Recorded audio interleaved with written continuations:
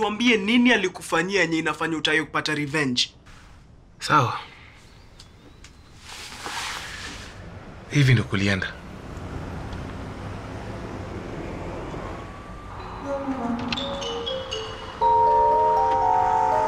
Hello, darling.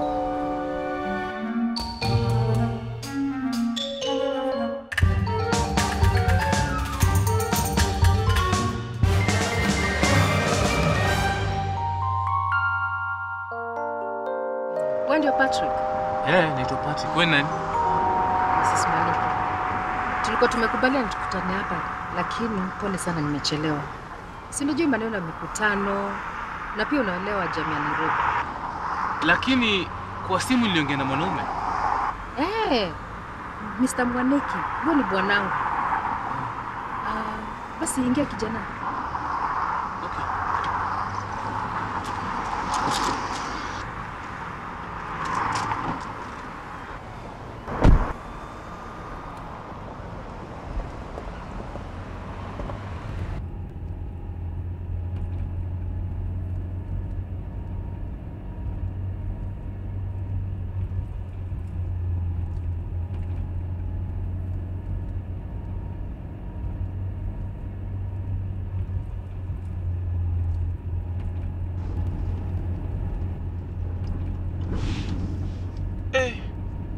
Na si tumeenda sana, unanipeleka kuna na nyumba kweli? Ai, bado. Lazima tuongee kwanza. Ndio tujue ni mteja gani ambaye anakuja kukodesha nyumba. Si unajua maneno ya Nairobi? Sawa. Hapo kuna point. Sasa kijana, unafanya kazi gani? Nilikuwa nafanya kazi na serikali. Na sasa? Sasa kusema kweli sijui. Nilikuwa nafanya kazi na Ministry of Health. Lakini kusema kweli hata leo walikuwa wamenipatia promotion. But mama, hiyo si kazi naweza endelea nayo. Mbona? Corruption tu. Watu huko Kenya wajali tu nayo ni mabribe zao. Hapo si pale can make a difference as an individual. Sawa. Nakuelewa kabisa. Unajua pia mimi hapo zamani nilikuwa nafanyia serikali. Lakini niliamua kuacha kazi yangu ili niwe my own boss. Unajua maneno ya hongo, kazi za hongo hazina raha. Mami, naona hata afadhali nifanye biashara, lakini nisifanye kazi I'm not proud of. Kijana ambaye anajali maslahi ya wengine. Unajua unanifurahisha sana wewe. Asante. Wewe ni mtu naweza nikapatia nyumba yangu. Asante sana. Sasa siwa tunafanya hivi. Kwanza unalipa deposit na rent ya miezi 3. Unaona? Unajua hii si nyumba ya pesa mingi sana. Kweli. Mtu alikuwa ajiuliza anaweza pata rent ya hii bei kweli uko Lavington? Unajua ni SQ. Ni ya mtoto wangu. Okay. Yeye ni daktari Amerika. Nice. Sasa tunatafuta tu pesa kidogo ili tuweze kulipa stima na maji. Unaona? Yeye si ati anataka pesa mingi sana. Okay. Nimeshukuru sana. Thank you so much. Sasa mimi niko na haraka kidogo. Nahitaji kwenda mkutano fulani ya chama. Okay. Tunachanga pesa ya development.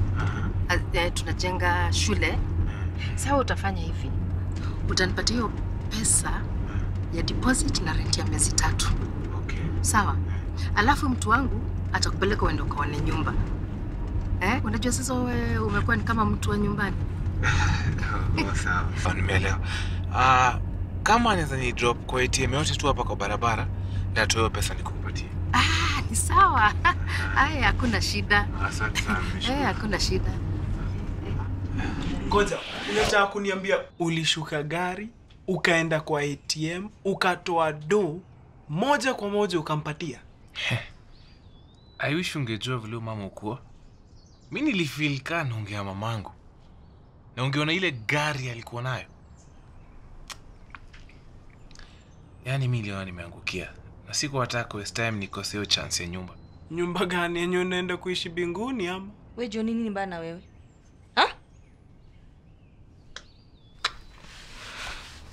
Pato, endelea na story, achana huyo.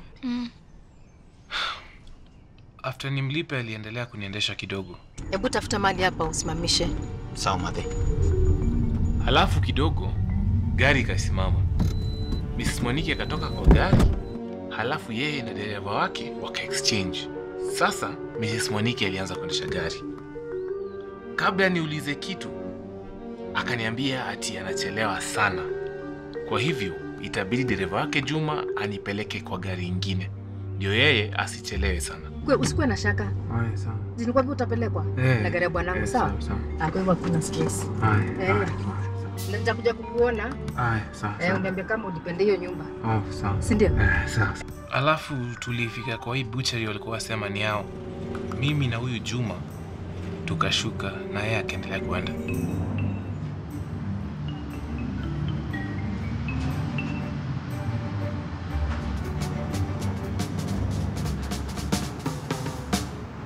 Sasa wewe ngoja hapa kidogo, niingie ndani nichukue funguo ili tuende na gari ya bwanake. Sawa? Dakika 2 tu. Sawa. Nilisimama hapo nje kama nusu saa. Baada ya kuchoka kungoja, nikaingia butchery kuulizia. Nikaambiwa hawakujua mtu yeyote anaitwa Mrs Mwaniki. Na pia nikaonyeshwa mlango ya nyuma ya butchery yenye huyo jamaa alikuwa amepitia. Kumbe alikuwa amenihepa nikimgoja tu hapo hiyo muda yote.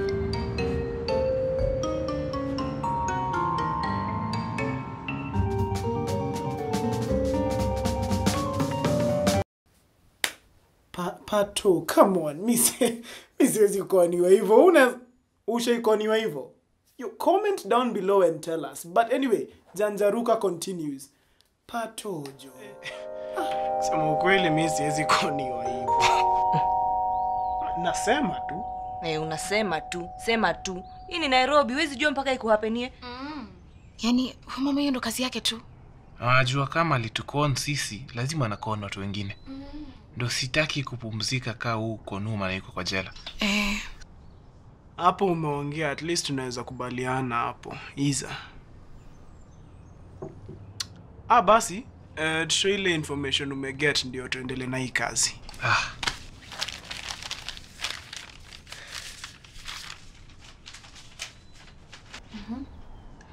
Nilikumbuka vile kale kama mtu kalituambia mama kuna biashara zingine.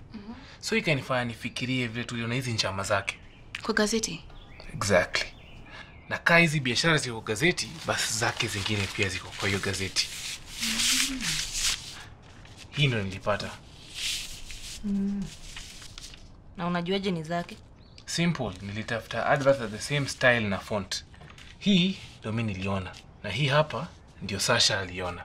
So nikatafuta adverts zenye ziko na same style na font kama hizi. Na nikapata hii na hii na hii. Haya. Na ni kweli zinafanana. Haki inafanana ya Sasha. Na ma spelling errors too. Had money stolen, we will get back your money. Visit our Hurlingham office. Get your dollars number ndio wameka hapo. Call lawyer care now. Bwana hii ati Dr. Medic. We cure any illness. Visit our professional. Doctors and nurses. Hii inafaa kuwa nurses. Naona hii nyingine. Acha nicheki. Hii ni ya maborongo za jewels. Mama akona deals pia na madiamonds. Don't call you only flani. Sasa tutapaya nini information? Tabidi tumeenda kwa hizi ofisi za Hurlingham. Precisely. Hii ndio directions. Hii.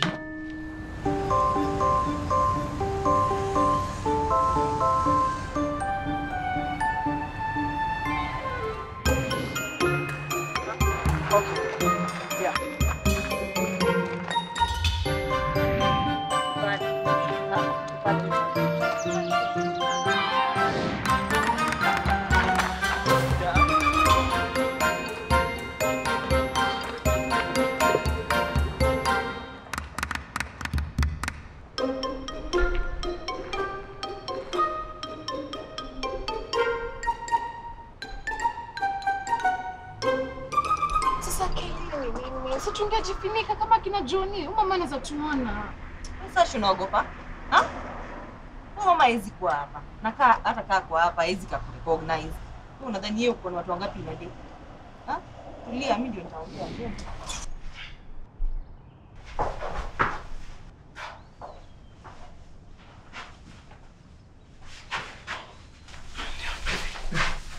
Uko niko fiti. Utaniambia kwa nini umevaa hii wig? Wewe mama zai kuona. Puta ndio isilete ngori baadaye kwa investigation. Na wewe acha panganga bana, twende kazi sawa? Haya.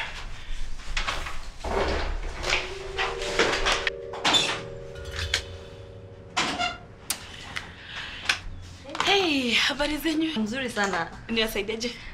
Tuliona hii place yenu kwa advert na Say no more. Free consultation sio? Ehe. So tuko nataka kujua mnahitaji nini cause tumesahau wallet nyumbani. Oh, hiyo hata ina shida. Hapa ni free consultation. Hakuna kitu unalipa. Mnaweza tu enda kuongelesha daktari and make sure mmekuwa the healthiest you that you can ever be. Kwanza tuko na daktari mzuri, alisema Ulaya. Wewe Ulaya si atatuchaji pesa mingi sana. Ai, hapana. Si nilisema ni free consultation. That means hatuwalipishi chochote. Consultation ni free, hamlipi. Nyinyi ni Wakristo haki. Si ni private hospital na mcharge chochote. Imagine, na hata siwe wa kwanza kuuliza hivyo. Hapa kwa Dr. Medic huwa tunahakikisha kwamba kila mtu mwenye ameingia kwa hiyo mlango ameshughulikiwa, wamehakikisha kwamba afya yake ni bora zaidi. Pesa sio kila kitu, lakini afya yako ndio furaha yetu. Wow, aki nyinyi ni wazuri. So tunaweza pata free consultation leo? Okay, daktari wetu wanakuanga busy kila siku. Sijui kama atapata time. Hebu acha niangalie. Ndio hii hata imepatikana. Unaweza ingia ndani uende consultation. Unataka kuona daktari? Eh. Aya, kama unataka kuona daktari, ingia hapo. Thank you. Asante.